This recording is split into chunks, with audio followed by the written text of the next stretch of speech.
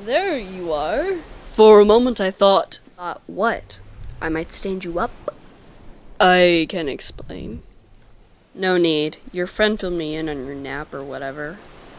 Just, look, I get it, okay? If you don't want me coming around anymore, you can tell me. But you don't have to lie to me, too. No! I mean, I didn't, I wasn't lying. I wouldn't lie to you.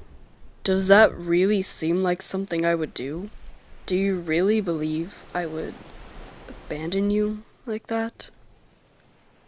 Well, no, but... But what? But what? But I don't know why not.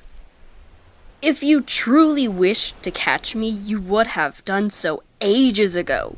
So I don't know why you could possibly want me around. You don't? No. Really? Really? You sure?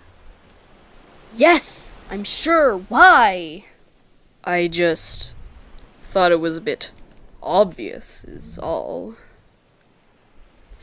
I love life at sea. Don't get me wrong, but it can get monotonous. The longer voyages tend to drag on and things can get tiresome, repetitive, a bit lonely. Anyway, having something to look forward to makes it easier.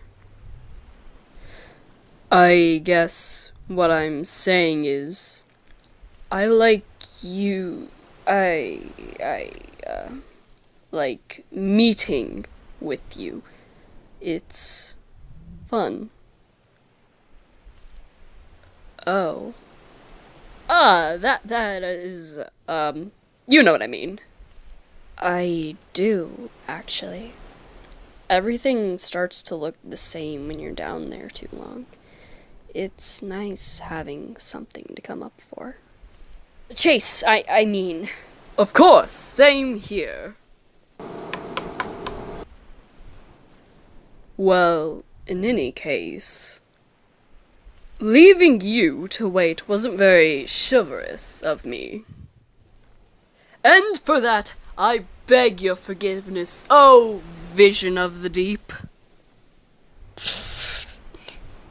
Yeah, I'm already over it, Prince Charming. That Patton guy wasn't so bad anyway.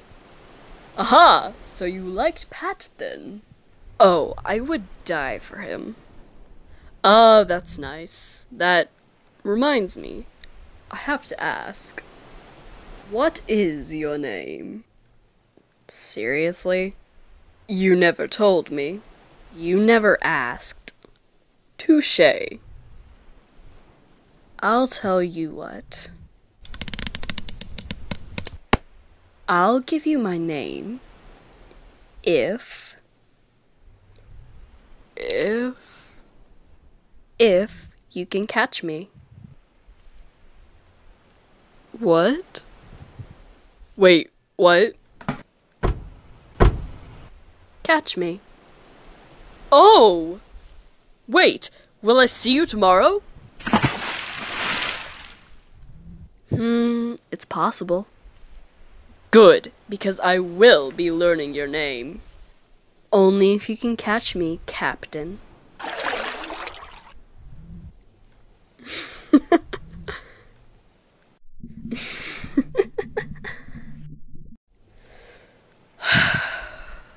I'm in trouble, aren't I?